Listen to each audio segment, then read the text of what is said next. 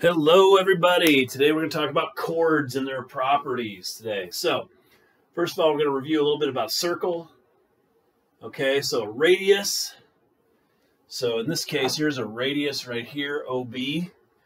And that is, what happened here?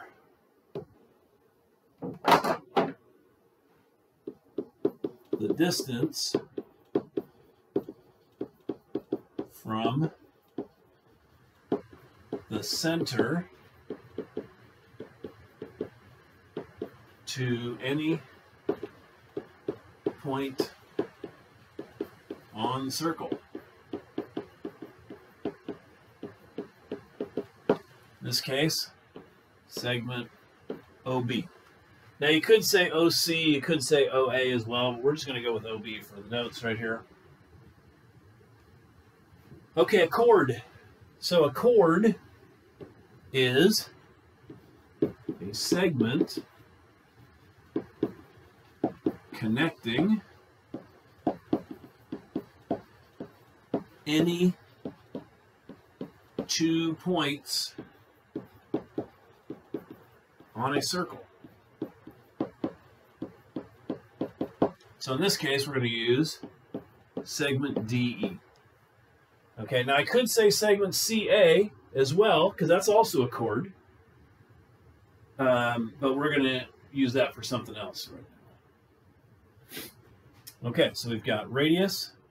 Plural, by the way, is radii, R-A-D-I-I. And we got chords. Now we got a diameter. Okay, so a diameter is the longest chord of a circle. Okay, it just so happens that it's a chord that passes through the center. Okay, the longest chord will always pass through the center. So we'll just say here it passes through the center. And in this case, that would be AC. That's the only diameter that's drawn on the circle. Okay, tangent. A tangent is a line that touches a circle at exactly 1 point. Okay, and that would be line CQ in this picture. Okay, so it comes along here, it just kisses the circle at point C and then keeps right on going. Okay. A minor arc. All right. A minor arc would be an arc that has measure of less than 180 degrees. Okay, so there's a couple of minor arcs on here. One would be arc AE. Okay, so that would be this right here. That's a minor arc. AB is a minor arc. BC is a minor arc. CD is a minor arc. DE is a minor arc. Okay, what's not a minor arc? Well, how about arc ABE? So this arc right here, that's not a minor arc because that's greater than 180 degrees. Okay, that's actually a major arc. Okay, so what's a major arc? A major arc is an arc of more than 180 degrees. Okay, so another example of that would be, excuse me, arc BCE. Okay, so that would be this arc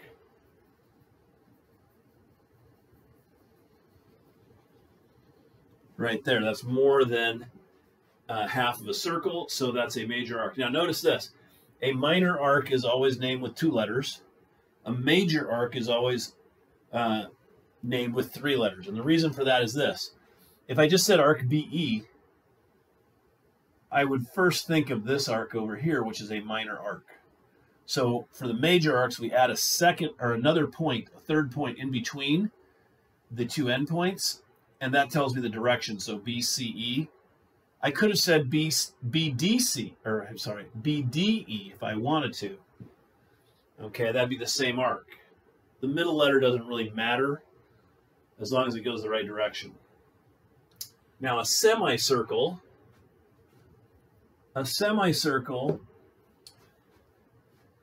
is an arc of exactly 180 degrees.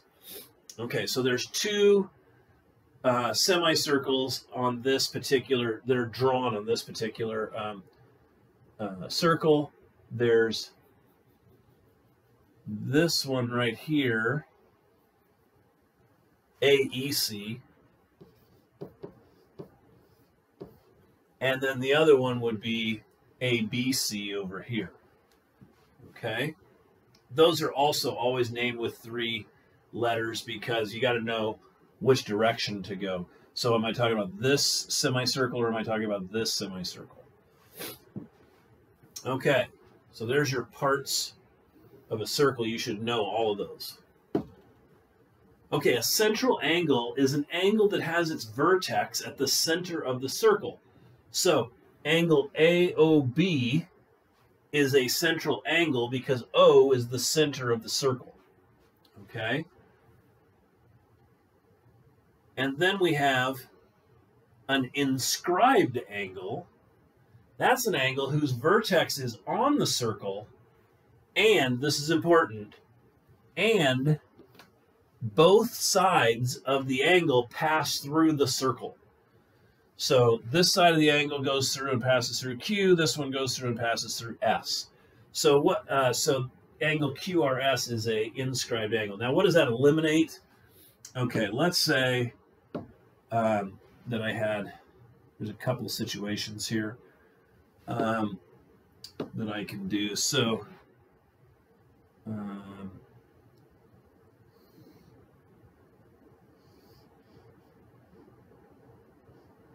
That right there is not an inscribed angle. Okay, because this side right here does not pass through the circle. So these over here are not inscribed angles. Okay. This is also not an inscribed angle. Something that looks like this. Obviously, that's outside the circle, so that's not inscribed. This is also not an inscribed circle.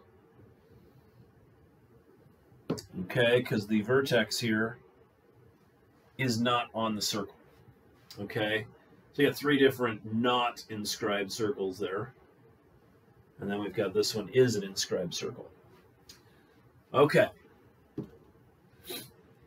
Theorem. A central angle is always equal to its intercepted arc. So this is a really great theorem. This helps you out quite a bit.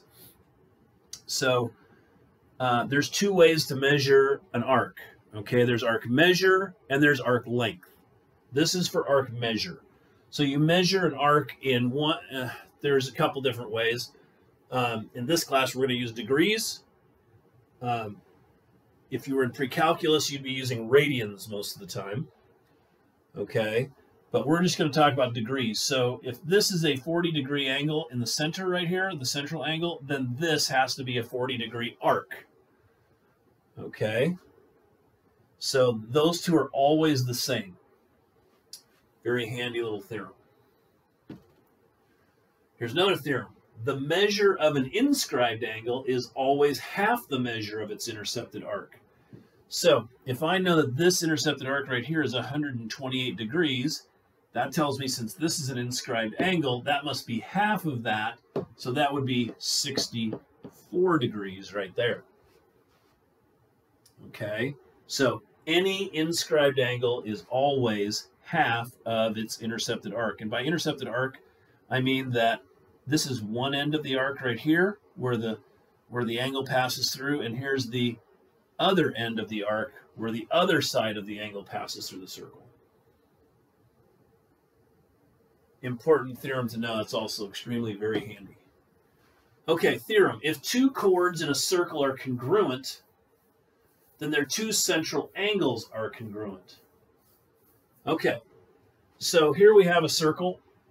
It's got two chords, RS and TV. We are given that those are congruent to each other, so we'll go ahead and we'll just put that right there. Okay. And what we're going to prove is that angle ROS, so we're going to prove that, we'll call this angle 1, ROS, and angle 2, TOV. Those have to be congruent angles. Okay? So if the chord length is the same, the central angles have to be the same. All right, so you probably already figured out how to do this problem. Okay? The one thing that we definitely know about a circle is that the radius is the same distance no matter where it is. So we can go right to this and say, well, RO is congruent to SO, which is also congruent to TO, which is also congruent to VO. So all of these are the same length. Why is that? That is the definition of a radius. Okay, the radius is the same everywhere on the circle. So we can say definition, not or, of a radius. All those are radii. Okay, now I can look at this very simply and say, you know what? Triangle ROS is congruent to triangle TOV by side, side, side. The three sides of one triangle are congruent to the three sides of the other triangle. And then that will tell me that angle ROS is congruent to angle TOV, or I could have done angle 1 and angle 2, by CP CTC. And I'm done. And you know what? Since I didn't use these, I'm just going to go ahead and eliminate those right there. Okay, so I proved what I set out to prove, and I'm done with that proof. That was a nice, easy little proof. Let's see, theorem. If two chords in a circle are congruent, then their intercepted arcs have to be congruent. Okay. Well, this goes pretty much with this theorem right here. Because remember, we showed that if this was equal to this, then that meant that this angle had to be equal to that angle right there. Okay. Well, let's see. An arc is always equal to its central angle. So that means that if angle ROS is congruent to angle TOV by the proof that we had right here, then we know that that the measure of arc RS has to equal the measure of angle ROS, which is equal to the measure of angle TOV, which is equal to the measure of arc TV. So this arc right here is equal to this angle. This angle is equal to this angle. This must be equal to that arc right there.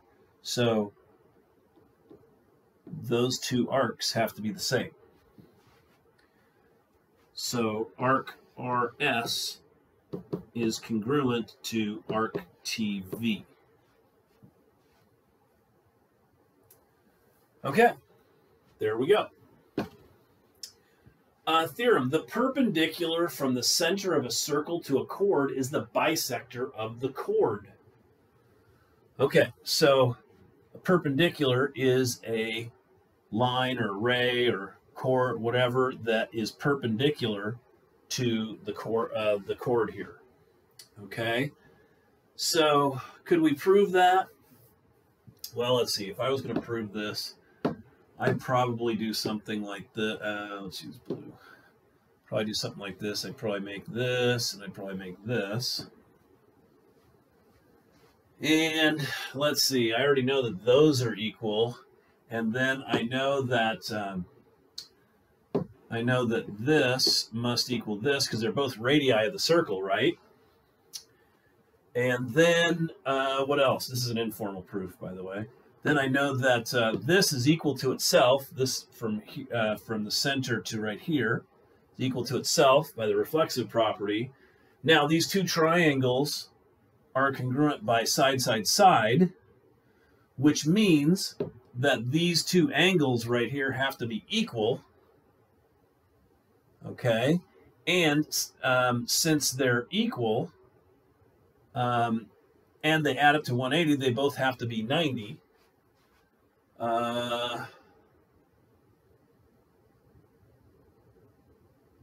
Let's see. The perpendicular from the center of the circle to the chord is the oh, I'm sorry. We needed to prove that these two things are equal. Okay, so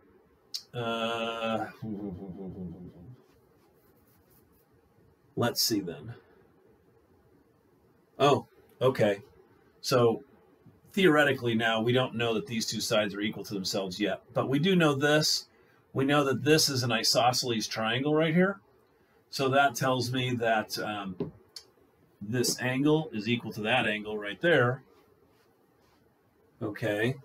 And now I have oh,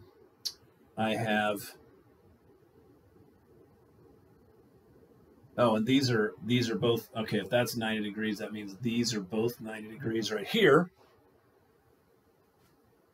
So I've got, oh, and then I can also say that these two angles have to be equal because these two, if these two are equal to these two, then those two have to be equal. Now I've got angle, side, angle. I got all kinds of stuff there. So that means that these two sides would be equal by CP, CTC. So sorry, that was a little roundabout way of doing that, but, you know, sometimes you got to think these things through a little bit. Okay, two chords, two congruent chords in a circle are equidistant from the center of the circle. Okay, so what that says is that if this chord here, let's call it chord AB, is equal to chord CD in length, then the distance from the center to here, so this, oh, that's terrible.